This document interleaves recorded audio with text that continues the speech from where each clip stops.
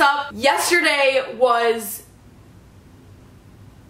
the craziest day of my entire life. Still really shaken up and I like don't know how to handle myself. I got kidnapped and oh my god, I'm just like still. So I need to just start the story. Well, first off, I want to say that yesterday after it happened, my first instinct was to come home and film a Storytime video and tell you all what happened. And I tried to do that, but I was way too anxious. I was jittery and freaking out. I couldn't keep myself together. So finally, I slept. I'm feeling calmer, still a little anxious, and I'm going to tell you what happened. As a lot of you guys know, I live out in LA and I do YouTube full-time as my job. I'm in school as well. Irrelevant information. YouTube income is very unpredictable. So I also babysit on the side for a little extra money. I babysit like 4 families out in LA, some more than others. Some I see I'm closer to and some I'm not. So one family that I'm not that close to, but I do babysit for periodically, told me that a friend of theirs was looking for someone to babysit for them. They told me they recommended me and just to call him and discuss. So I called the guy, we had a brief conversation. He asked if I could babysit on Wednesday. So it was 3 days later, he asked me if I could come in and babysit. So I said yes. Wednesday rolls around and I'm supposed to be at his place to babysit at 11 o'clock. I leave at like 10:30 because I think the place is closer than it actually is. But by the time I get in my car and I turn the GPS on, I realize that it's like 40 minutes away. His house is in the middle of fucking nowhere. Which at the time, it didn't matter. Like I wasn't freaked out because I was just going to babysit. So I finally get to the house, I park, I knock on the door, ring the doorbell, and who I thought was supposed to be the dad comes to the door. I didn't notice this at the time. It just like didn't mean anything to me. Obviously, just like the house being in the middle of nowhere, I wasn't suspicious, so I didn't think anything of it. But this guy is ripped. Like he is probably the most intimidating, manliest guy I've ever seen. Yay, you're here. Come on in.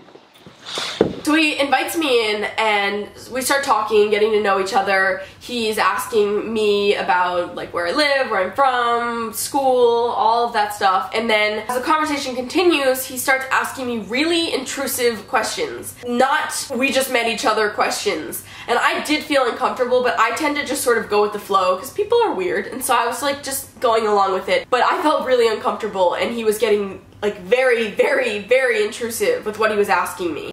You smell delicious. Oh my god, what are you wearing? It's the best. It's to die for.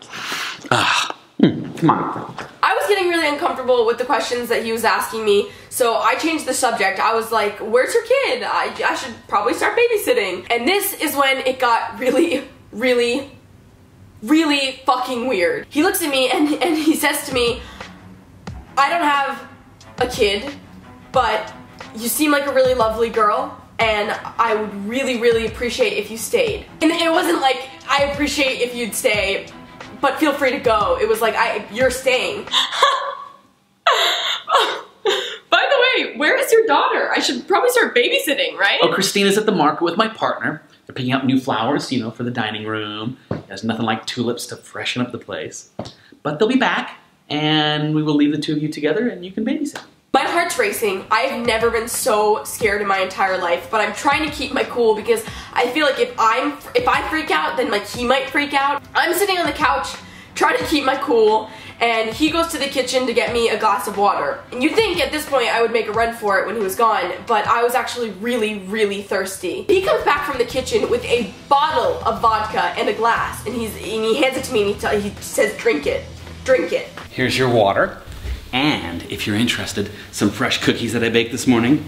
They're coconut rum balls. Shh, don't tell your mom. I said no to him. I was like, I'm not 21 years old. I drove here. I don't know who you are. I don't know why you want me to drink this, but no, I'm not gonna drink this. Those look delicious, but I have a gluten intolerance. Thank you though. After I told him I wasn't gonna drink the alcohol, he was upset. And he looks at me and he starts lurching forward like he's gonna attack me. Okay, well then I'm just gonna wrap these babies right back up then. Oh, geez!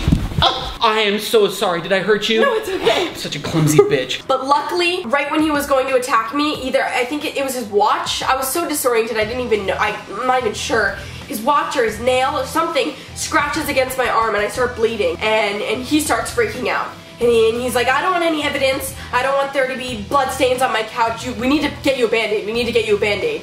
Did I do that? Did I do that to your arm? No. I am so sorry. No, it's been there for a while. Well, why isn't it covered?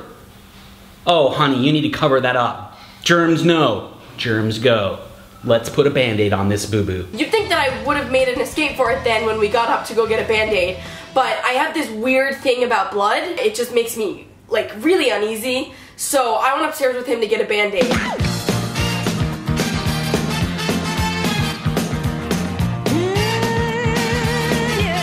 We go upstairs, get the Band-Aid, take care of the situation, and then afterwards I asked him if I could use his bathroom because I needed a minute to figure out my strategy, what I was gonna do to get out of this situation. And luckily he said yes. I go into the bathroom, I lock the door, I'm in the bathroom freaking out, pacing back and forth, crying, trying to figure out what to do.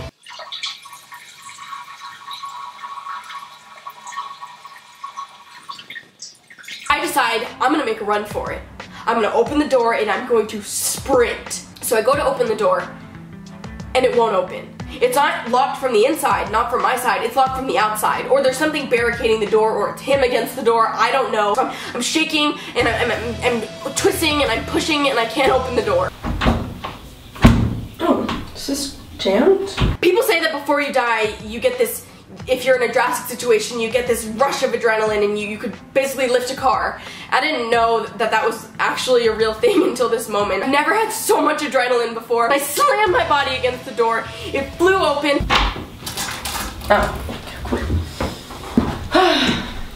I ran past him. I ran down the stairs. I was like tripping. I ran to my car. I got in my car and I drove. I drove and I did not look back. Guess what? My husband just called. He and Christina are stuck in traffic and are not gonna make it. So here's $140 for today. Plus I threw in a little extra because of the change of plans. But you know what? I think Christina's gonna love you. Can you do it tomorrow? Yeah, I'm free after 2.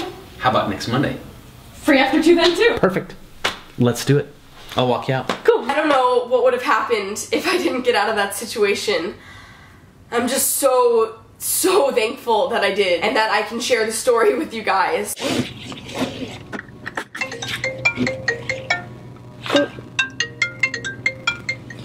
Hey, YouTube manager Katie, what's up? Oh, my AdSense was low this month? Shit. Yeah, that's not good.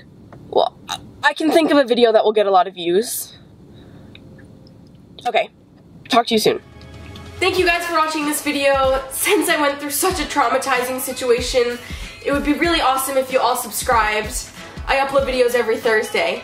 Also, leave a comment down below and give this video a thumbs up. Let's get it to 30,000. I could really use it. Thank you. Bye.